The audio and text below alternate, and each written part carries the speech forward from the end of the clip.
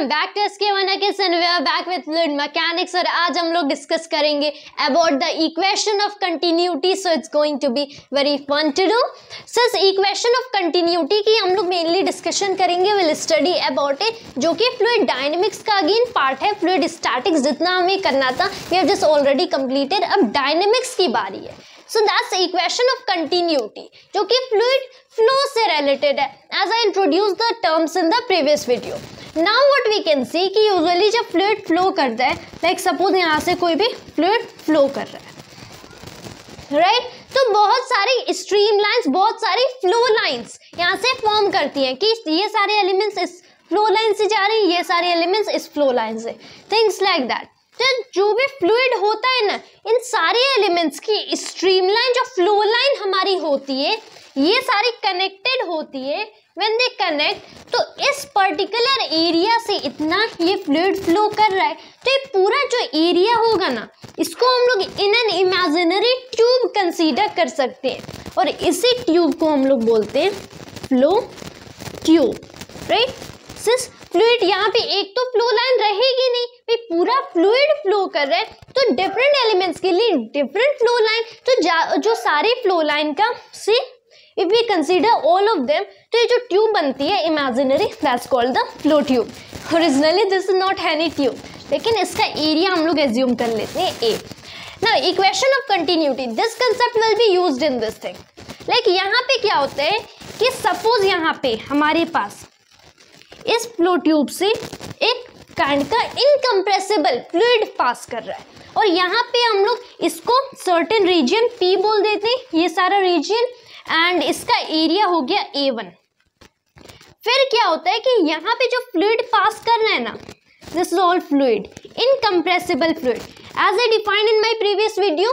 Incompressible fluid का मतलब कि इसकी रो यानी कि density of the fluid remains constant uniform through out the fluid. तो इनकम्प्रेसिबल फ्लूइड पास करे, इसकी वेलोसिटी इस डायरेक्शन में डिनोटेड बाय वेक्टर v1, इस डायरेक्शन में इसकी वेलोसिटी है, राइट.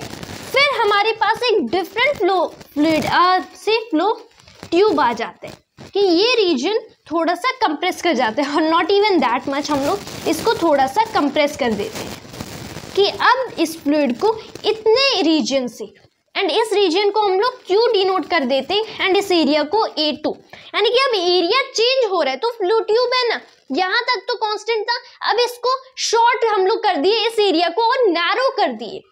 तब यहाँ पे ना वही वेक्टर V1 नहीं रहेगा, इंस्टेड ये कुछ different certain velocity vector V2 attain कर लेगा.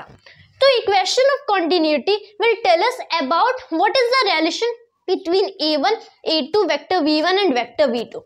तो उसके लिए डेंसिटी ऑफ फ्लूइड रो, क्योंकि इनकम्प्रेसिबल फ्लूइड है, कांस्टेंट रहेगी, things like that.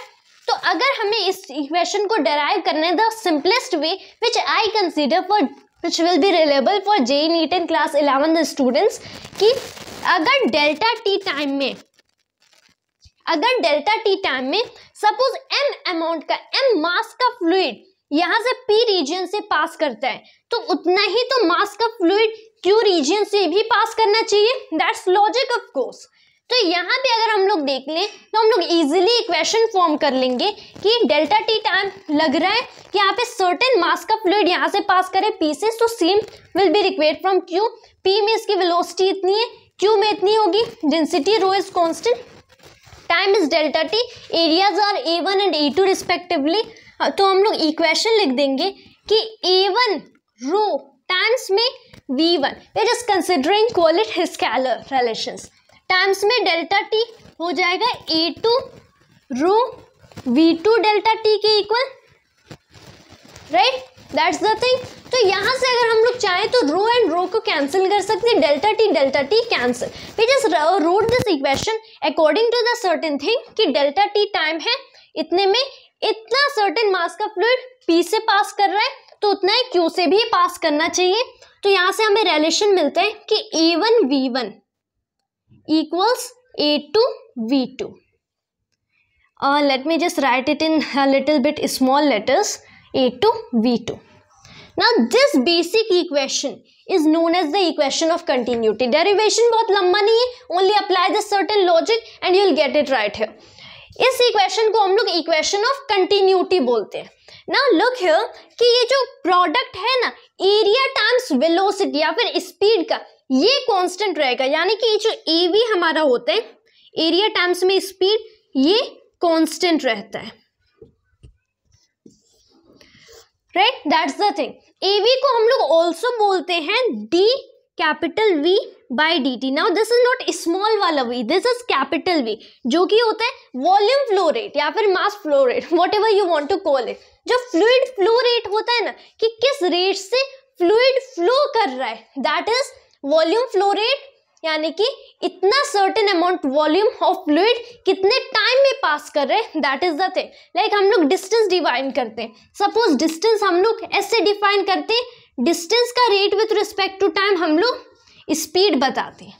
Same way कि कितना वॉल्यूम ऑफ द फ्लूइड पास कर रहे हैं, that is this thing D of we over D T. इसको हम लोग बोल देते हैं कि दिस इज ए टाइम्स में वी, यानी कि ये जो वॉल्यूम फ्लो रेट है D we by D T, ये खुद एक कांस्टेंट टर्म है।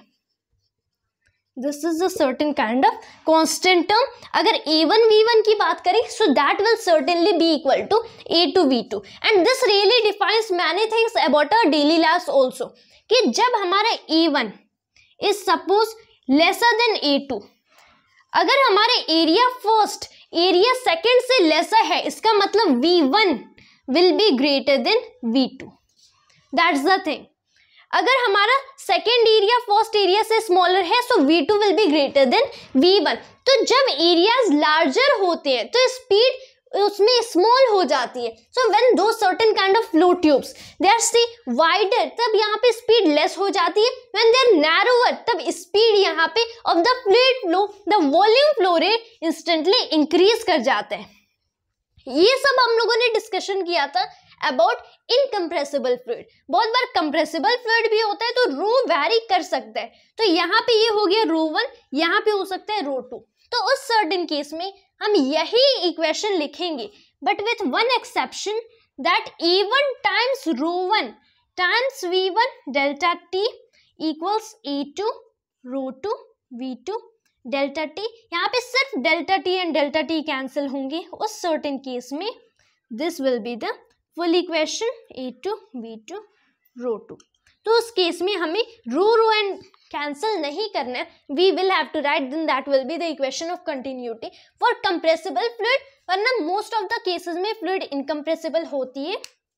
So that is the thing, हम लोग ये equation most of the time use करेंगे।